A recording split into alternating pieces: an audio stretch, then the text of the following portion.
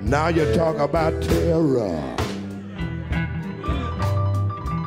I've been terrorized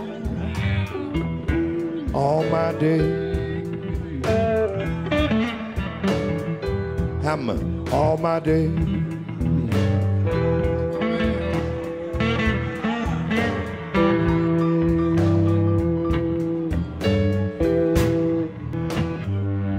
Hi, I'm Chris Hedges. Welcome to Days of Revolt.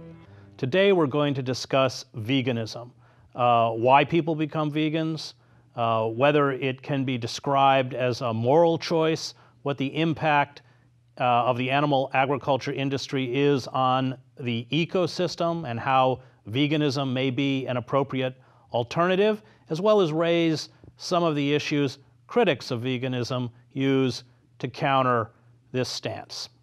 And joining me in the studio is author and philosopher and vegan activist Gary Francione. Gary, thank you for coming. Terrific to be back. All right.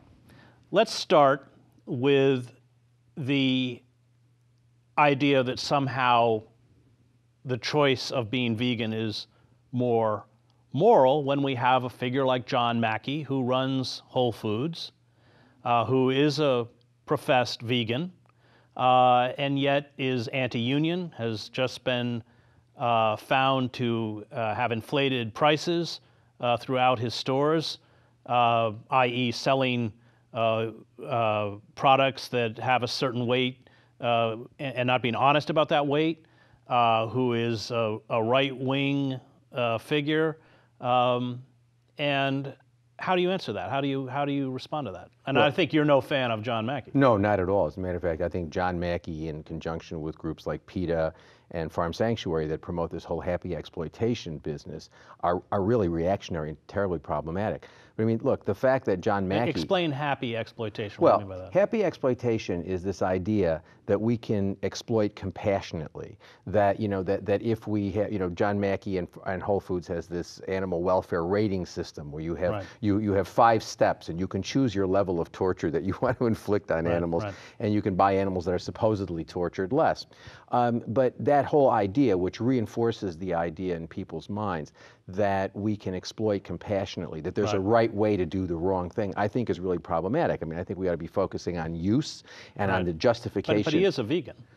Right, but I mean, there are lots of really bad people who, I mean, not everyone's 100% bad. So John Mackey's got lots and lots of really terrible attributes, but he happens to be a vegan. So what? I mean, you can look at, any characteristic and say that characteristic is instantiated by some people who are really morally odious people. Right. Well, Martin Luther King ate meat, so. Exactly.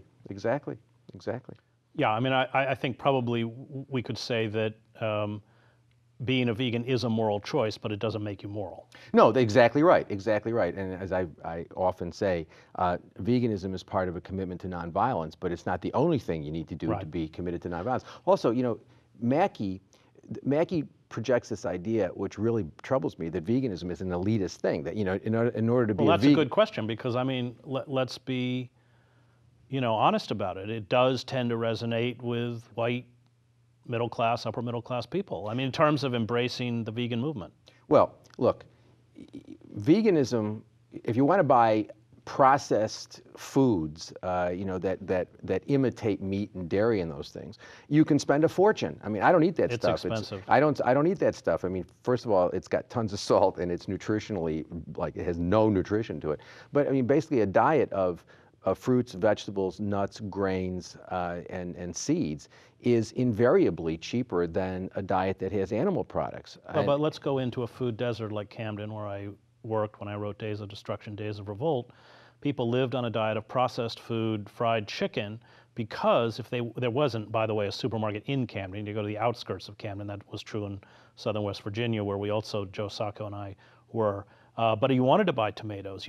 They couldn't afford them. Well, but look, I teach at Rutgers University in Newark, and oddly enough, they are building a Whole Foods right near the Rutgers campus in Newark. But that's not a problem of veganism. That's a problem of racism. I mean, that's a problem of the fact that we're happy to have people living in areas where they can get fried food, fast food, liquor, cigarettes, but they can't get fresh food. I mean, you know, that really has nothing to do with the ethics of veganism. That has to do with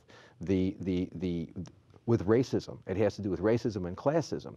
But I mean, you know, in many ways, there is nothing more elitist than the standard Western diet, you know, where we're consuming all of this meat and dairy and eggs and whatnot that require a huge amount of resources to be put into them. I mean, it takes between 6 and 12 pounds of plant protein to produce 1 pound of flesh. I mean, if we are all consuming the plants directly rather than feeding them to animals that we're going to eat, we could feed the world. I mean, so I think that this idea that being a vegan is an elitist thing, I think is not only not true, but the contrary is true. But you know, let's look at Farm Sanctuary, which I visited up in Watkins Glen, which I think you call a petting zoo. I think you might even call it a petting zoo for rich people. I mean, that is definitely a white, you know, upper class, elitist hobby. Of course, but so what? I mean, you know, again, the fact that certain people are attracted to the idea doesn't mean that the merits of the idea is in any way are in any way determined by the fact that some people like that are attracted to it. By the way, I would say that, you know, I've been teaching in Newark for 25, 26 years now, and I regularly teach a course in animal rights. Actually, I teach a course with Anna Charlton on human rights and animal rights, and we talk about racism, sexism, heterosexism, and speciesism. And we always have a large number of students of color in that class, and they're very, very turned on by this idea. So I mean, you know, it's not something which only appeals to white middle class people. It appeals to lots and lots of people. And the fact that there are some upper middle class people attracted to it, or the fact that processed vegan foods cost a lot of money, or that you buy them in places like Whole Foods, which I agree is just a disgusting place, doesn't determine the merits of the idea. How do you look at indigenous cultures, which I think you would agree these pre-modern, quote unquote, pre-modern cultures have retained a sense of the sacred that modern society has lost, and yet they're not vegan cultures? Right. Well, look, you know, I remember once many years ago when I was first doing this, I was giving a talk in Canada, and a young man who was a member of the Inuits asked me a question in front of hundreds of people. Actually, it was the first time I was ever asked. Well, and we should also say that the Inuit survive. I mean, their whole culture is built around the killing primarily of seals. Right? Well, seals, you know, yes, seals. But they do get a lot of stuff flown in these days. And so, but in any event, he asked me, he said, well, how can you make a judgment about what my people are doing? And I said, well, let me ask you a question. If your people were engaged in violence towards children as a cultural matter, would it be all right for me to criticize it? He said, yes, it would be. And I said, well, then we agree that there's no problem with outsiders criticizing. It's just a question we disagree on what triggers the right to do that. But look, I don't spend a whole lot of time. But Gary, can you really equate children with seals? For what purpose? I mean, I believe all sentient beings. I mean, that's like asking me, would I equate would I equate Jews with Romanis? I mean, do I think it's worse that Hitler killed Romanis rather than Jews? We are talking about, but I mean, you addressed that at the beginning of this book, Eat Like You Care. If there comes a moment, and I mean, let's take the Warsaw Ghetto, where one has to choose between an animal or a child. If I were on a desert island with you, and I love your work, if I were on a desert island with you and we were starving and there were no vegetables and there was a rabbit, would I kill and eat the rabbit? Of course I would, but I would kill and eat you if I had to survive. Right, but which would you kill first? Well... Careful, this is my show. I understand that. I might choose to kill I mean, if I'm passing by the burning house and there's a human and a non-human in there, tell me who the human is. If the human's Hitler, and you know, I'll go for saving the animal first. But look, I think that there are situations in which we are compelled to make choices. Choices between humans, between two humans, or choices between a human and a non-human. And sometimes we're going to have to make choices in situations where nothing we do can be morally satisfactory.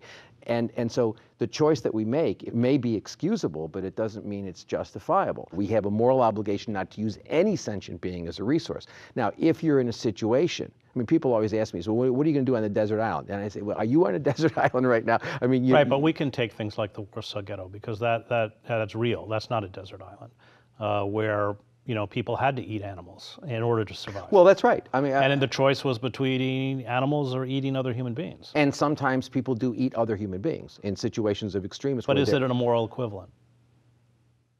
It is immoral to kill. It is immoral to kill in human or non-human. So to say, is it worse? I don't think it's a question of worse. It's equally bad. I understand the choice that is made to favor the human over the non-human, but I don't think that, for me, that's not a statement that the human matters more morally. I mean, any more than white people matter more. Right, but you would choose the human over the non-human? I would choose the human over the non-human most likely. Again, it would depend. I mean, if the human was Hitler, well, let's hope we know. I don't want to eat Hitler. Okay, but I mean, kind of I would choose the human over the non-human. Because I understand what death is to the human, so I understand what that harm is. But that doesn't mean that I think that the human has any more moral value than the non-human. For purposes of treating a sentient being as a resource, all sentient beings are equal. Chris, in many ways, that question is like saying, well, what if you've got two humans? And one's really smart and one's not. One's mentally disabled. Which one do you choose? Because, that's a question that comes up a lot. Eat the smart one, because they're the ones who got us into this mess. Well, exactly. But I mean, it's exactly that sort of analysis. I mean, for purposes of being exploited, if you say, well, does the intelligent human matter more than the non-intelligent human? Are we going to treat them the same? No, we don't treat them the same. Well, let's talk about the animal kingdom, because I mean, they're clearly carnivores within the animal kingdom. I think there's a pretty strong argument that our ancestors who could perspire and therefore run longer distances gained massive amounts of protein by being able to capture, hunt down, exhaust other animals and then roast them and eat them. Born to Run kind of makes this argument. But certainly within the animal kingdom, and even within the antecedents of human civilization, carnivores were part of the natural order. Well, look, animals do eat other animals. Lots of animals don't eat other animals. I mean, there are a lot of vegan animals out there. But the fact remains that I don't really know whether animals make moral decisions. I know I make moral decisions. You make moral decisions. So, I mean, the fact that some animals choose to, I don't think that when a lion is contemplating what to eat, the lion is saying, well, I could have a salad or I could take down that gazelle. I mean, the lion I don't believe that the lion engages in that sort of cognition.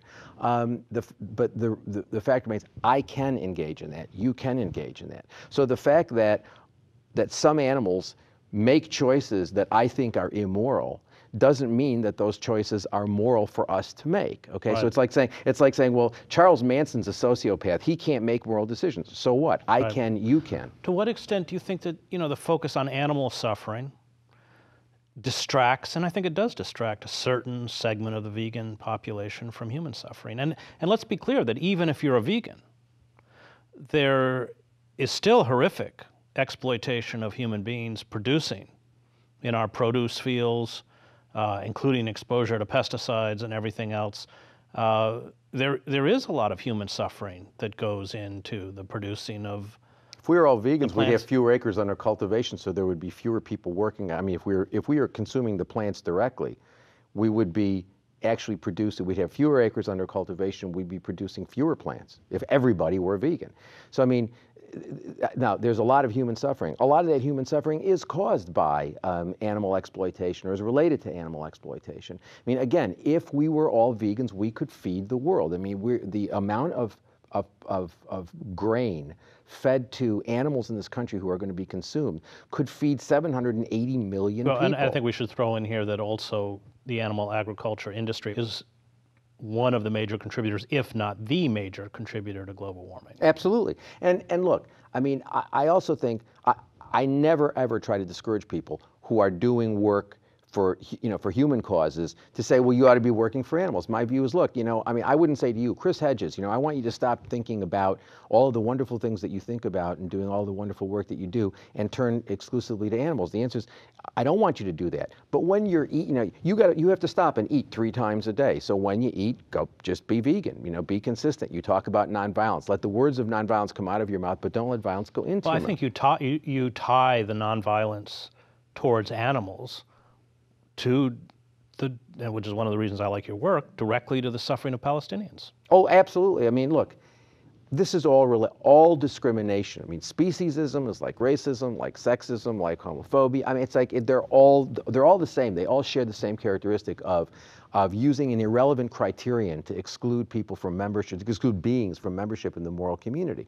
And so it doesn't really matter. I mean, the pattern is reproduced in every single instance of discrimination. It's the objectification. It's the objectification, the otherization, the otherization. And in many ways, the model for otherizing humans, other humans, is animals.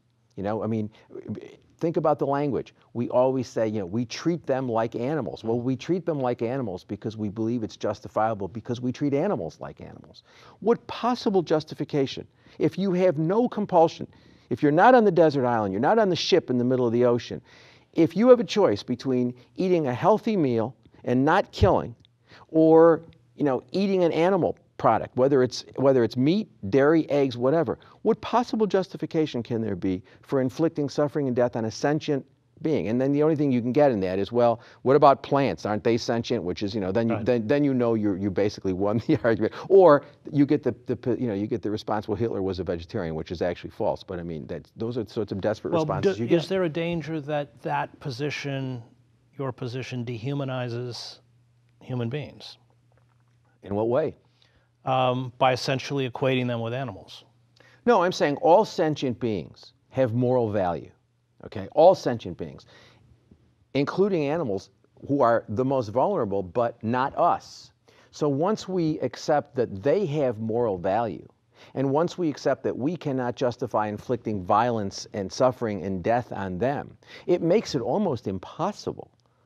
I mean, it makes it almost impossible to support violence toward other humans. And that's not true with every vegan. No, but by no means. And I mean, John Mackey's a good example. John Mackey's a good example. PETA gives awards to all sorts of reactionary people. There are all sorts of... PETA, explain who PETA... People for the Ethical Treatment of Animals. They were promoting at one point Hugh Hefner. They were promoting. They gave an award, as I recall, to Pat Buchanan. People like that. Right, but they don't promote veganism. Well, no. Well. They promote the what you call the happy exploitation. Well, all of them say that they think veganism is a really good thing, but but for me, it's a moral baseline, a moral imperative. For them, it's an option along with other options that supposedly reduce suffering. For me, it's a moral baseline. So you're correct. None of the organizations, PETA, Farm Sanctuary, none of them. Let's just throw in the thing that people throw out. Well, I have to eat meat for protein. I have to get iodine. There's no nutritional element that you can't get from a vegan diet. You can't get B12. I mean, we produce some B12, but we don't produce. Well, and enough. We should throw in here that we used to get B12 from eating plants, right? Because they weren't as sanitized, they weren't as clean, right? And we would get B12 because it's in dirt, right? And now, well, the B12's also been depleted from the dirt. I mean, the dirt, the soil's been so depleted of things. But the reality is, all of us have to get our B12 from an outside source. Mm-hmm. So whether you get it from yeast or whether you get it from a cow, all of us. It's not that there's something unnatural about the way I get my B12. It's we all have to get it in an exogenous way. So people who eat meat get it from eating meat. I get it from eating yeast, and things of that nature. So there's nothing, whether it's calcium, iodine, protein. What's interesting to me is that government agencies, which are notoriously sources of disinformation, even they agree that a vegan diet can satisfy all of your nutritional needs, whether it's in the United States, Britain, Australia, other places. Government agencies, professional groups, all of them are saying that a vegan diet can provide all of the nutrients that you need, and they even, some of them grudgingly say, and a vegan diet may even be more healthy for you. Well, and also we should raise the point that heart disease, cancer. Sure, absolutely. I mean, absolutely. And so now, again, there are people who will dispute that and say that, well, I don't like that study or I don't like this study. Right. But the bottom line is, nobody can argue that it's as healthy. I would argue it's more healthy, but nobody can argue that it's not as healthy. In terms of priorities, some critics would say, look, okay, all of that may be true, all of that's good, but given the egregious human rights violations that are happening around the world, whether in Iraq, whether in Palestine, or anywhere else, shouldn't our energies be directed at that first? Go for it. Look, help the Palestinians, help battered women, help abused children.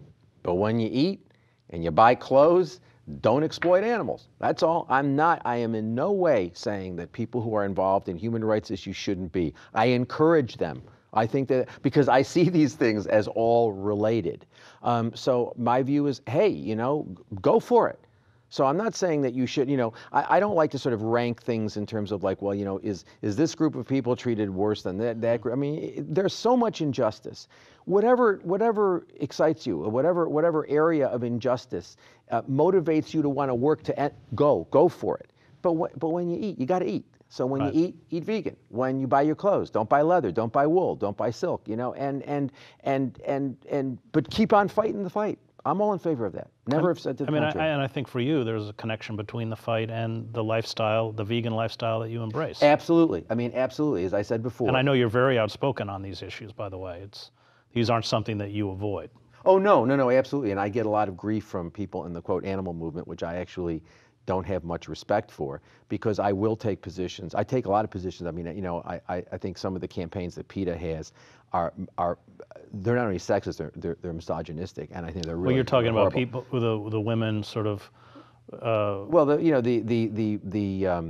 well, I mean, they have a whole range of sexist campaigns where they're claiming, well, if you're vegan, you'll be better in the bedroom, and if you're and women, who are masturbating with vegetables and things like that. I mean, I think these are really objectionable. But I mean, I have gotten a lot of grief in the 30 some odd years I've been doing this, because I've taken a position on sexism, I've taken a position on racism, I've taken a position on the Palestinians, and people get upset, and they say, well, no, we ought to be focused on the animal issue. And I say, for me, it's all one issue. Right. It's a fundamental issue of justice. It's just a question of, you've got a whole bunch of victims out there, and animals are certainly as vulnerable as just about anybody else. And so let's focus on justice. And justice leads us to a number of conclusions. One of which is we shouldn't be exploiting animals, but it leads us to many other conclusions. We shouldn't be exploiting women. We shouldn't be exploiting children. We shouldn't be exploiting. We should care about the fact that there's a Palestinian genocide going on. Right. What would you say to people who are not vegans, if you had to kind of sum up, what would be your kind of pithy appeal? My pithy appeal. It depends. I mean, oftentimes I can find a way into this issue because someone will make a statement about, oh, isn't it terrible they killed Cecil the lion? Remember Cecil the lion? Yes. And they had stormed the world, where people, and I had people coming, saying to me, oh, well, isn't it terrible they killed Cecil the lion? And I responded by saying, well, they shouldn't have killed Cecil the lion, but are you a vegan? And they say, no. I said, well, what's the difference between Cecil the lion and the animal that you're eating tonight? I mean, the fact that animal doesn't have a name, let's arbitrarily call the animal Cecil. So don't eat the animal. Right. So yeah, I mean, but that's the way I generally get into it with people. But I always say to them, look, do you think animals matter morally? And I very rarely encounter people who say no. I mean, almost everybody agrees animals matter morally. And I say, well, then fine. Then whatever else is the case, we can't justify imposing suffering and death on them for reasons of pleasure, amusement, or convenience, which is the only. I mean, we're not on the desert island. We're not on the lifeboat. The best justification we have is the fact that they taste good. Right. You see, but again, I want one of the things I worry a lot about is the fact that I teach in a city that, you know, which will have a Whole Foods soon, which I don't know who they expect is going to be able to afford to shop there, but you know, I teach in an area where which is a food where there's a food desert. Right. But that's not an issue. That's not a problem with veganism. That's a problem with we're not providing enough healthy food to these people. There aren't enough healthy food choices. So, you know, we need to be working on those sorts of issues, and they are all related: racism, sexism, heterosexism, speciesism. Thank you, Gary. Thank you very much, Chris. And thank you for watching Days of Revolt.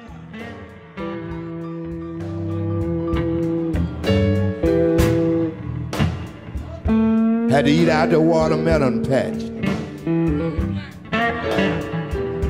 And you know they put me in a shack